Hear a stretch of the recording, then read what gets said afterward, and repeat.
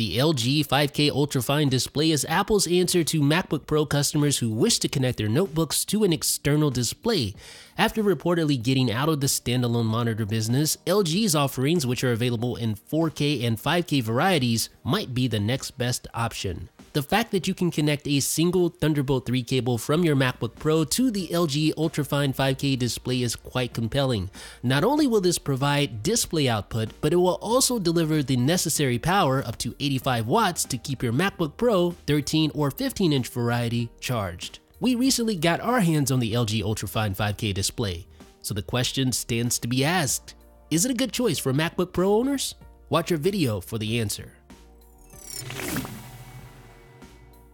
The most compelling thing about this display, of course, is its screen. At 5K, you get 5120 by 2880 native resolution, or 2560 by 1440 when using Retina mode pixel doubled. In other words, it's capable of delivering the same amount of on-screen real estate as the Thunderbolt display, but it's Retina enabled. That makes it a whole lot easier on the eyes than the Thunderbolt display.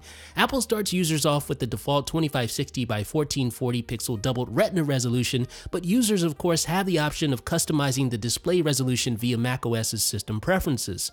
That said, I find that the default resolution is the perfect balance of real estate, asset size, and crispness. The 27-inch glossy IPS display provides wide viewing angles and supports P3 wide color support just like the new MacBook Pro, along with panels that feature 500 nits of brightness. Unlike its smaller 4K brethren, the 5K display is also 10-bit, which will be great for serious video editing, photo editing, and color grading. Like all modern Apple displays, the LG display is glossy. However, I found that it did a decent job of rejecting glare from light sources in front of the unit while in use. Using Final Cut Pro 10, I'm impressed by how tack sharp all of the on-screen assets are. I can view a 1080p video in full resolution in a relatively small window with tons of app real estate to spare. 4K videos can even be viewed in full resolution, but obviously with less app real estate. As one would expect from a good IPS display, it's got decent off-axis viewing angles. Color shift, while still noticeable at times depending on the on-screen content, is kept at a reasonable level. That said, the panel doesn't seem to be as good as the MacBook Pro's panel in this regard. Black levels are less than impressive with this display, and I noticed backlight bleed on some of the edges when viewing what should have been a completely black screen. But honestly, how often are we actually staring at a completely black screen? It's not often for most users, and I don't think it's something that should prevent you from considering this display.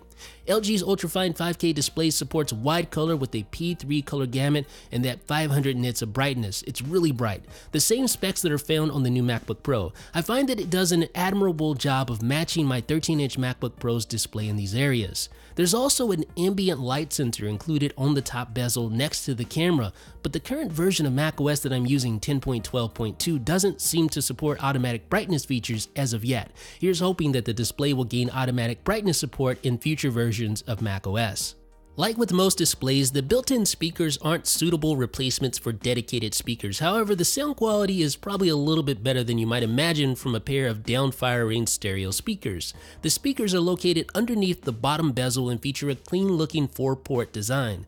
Obviously, the biggest deficiency when it comes to sound quality on the LG UltraFine is on the low end, but the mids also suffer from muffled sound. The speakers are good enough to get by in a pinch, but you'll definitely want to use headphones or a standalone speaker system if sound quality is of any concern. The LG monitor comes out of the box with its base connected, which means that there are no tools that you'll need to use. It's ready to be connected to your MacBook Pro immediately after unboxing. The LG display is comprised primarily of black plastic, which is a stark departure from the aluminum featured on Apple's now discontinued Thunderbolt display. It's an understated design for the most part, although there is a small LG logo on the bottom bezel. The base of the stand is made out of metal, which lends it a solid foundation. However, everything else, from the stem to the display housing and bezel, is made out of dark plastic. The good news is that the build quality is a step above the typical display, and the plastic isn't as brittle as the material used on some of the cheaper models that you'll encounter. That said, I found that the display is somewhat prone to wobble, especially when the height is adjusted to higher levels. Granted, Apple's Thunderbolt display lacked height adjustment at all, but the LG display is a noticeable step backward in the area of desktop stability. The display's up and down pivot, which goes up to 4.3 inches, is relatively smooth, but it's still a far cry from what I'd like to imagine that Apple would have produced if this display was designed in-house at Cupertino. It also features positive and negative tilt to position the screen at an ideal viewing angle. The angle adjustments aren't as smooth as they were on the Thunderbolt display, which isn't exactly surprising, but it's still several notches above the typical cheap monitor.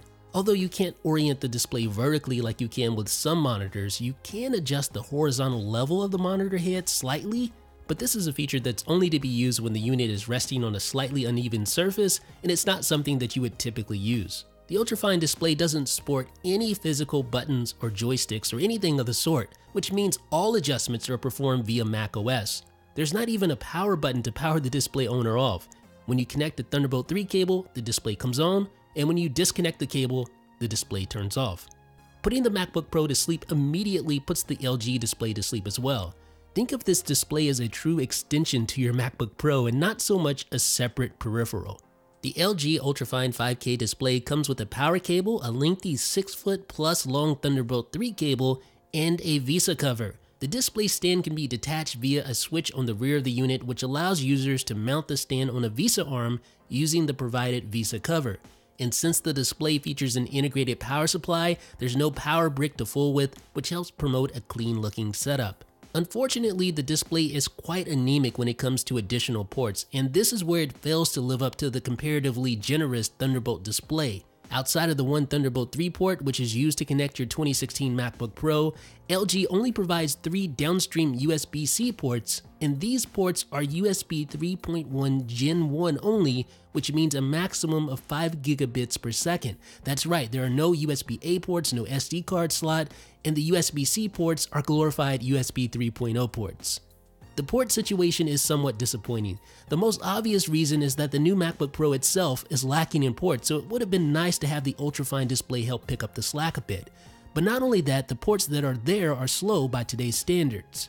Since DisplayPort 1.2, which is bundled with Thunderbolt 3, only supports a maximum resolution of 4K at 60 Hz, LG and Apple had to work around this limitation. It's similar to how Apple had to use its own custom timing controller for its 5K iMac, but exact details have yet to be revealed as to what LG had to do to make this display a reality. From what I can gather, it looks like this monitor is using multiple streams and stitching them together to make one 5K image. This becomes apparent when closing the lid on the MacBook Pro as the monitor briefly flickers and shows 2 separate images. The lack of an extra Thunderbolt 3 port means that daisy chaining other devices to this monitor is not a possibility. You'll need to either put the LG display at the tail end of the chain or connect to it with its own standalone Thunderbolt 3 cable. And what if you're a 15-inch MacBook Pro user wishing to drive dual 5K displays? Well, you'll need to use 2 Thunderbolt 3 cables coming from each side of the MacBook Pro to drive such a setup, and that can look a little messy. The display may be lacking in ports, but you do get some built-in amenities that might otherwise have required additional peripherals. On the top of the bezel, you'll find an HD camera with indicator light and a USB mic, which will help the display handle FaceTime calls without any additional equipment. Although the inclusion of a camera and other equipment increases the size of the upper bezel slightly, cue the 5-head comments, it is a considerable plus to have a built-in camera and a microphone to facilitate voice and video calls. Some people will loathe the unbalanced top-heavy look of the bezel, but it's not something that really bothered me much during actual usage.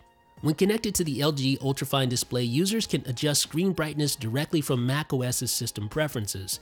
This means that there's no need to finagle with manual buttons or joysticks just to modify the brightness or volume, for instance. And if you want to adjust the brightness of the UltraFine display from your MacBook Pro's keyboard, I find that holding the Control key while pressing the brightness buttons can get you by in a pinch. The LG UltraFine 5K display is a solid offering that's a decent purchase at $974. It's still expensive, don't get me wrong, but it's much better than the $1299 initial asking price, and this display is on sale for the next few months, so you want to get in quickly if you want to take advantage of that. And really, the only other standalone 5K display available for purchase is one from Dell that's significantly pricier, and it doesn't use Thunderbolt 3. You won't find the same design and polish that you may be used to from an Apple branded monitor, but LG's offering is generally better than the typical third-party monitor. The one cable solution, the integration with FaceTime, being able to charge your MacBook Pro at full speed makes it a good solution for MacBook Pro owners who want something that just works. but some of you will probably be disappointed that the display lacks more port options, and the lack of any on-device buttons for brightness control is a little annoying until Apple provides a better software solution in macOS.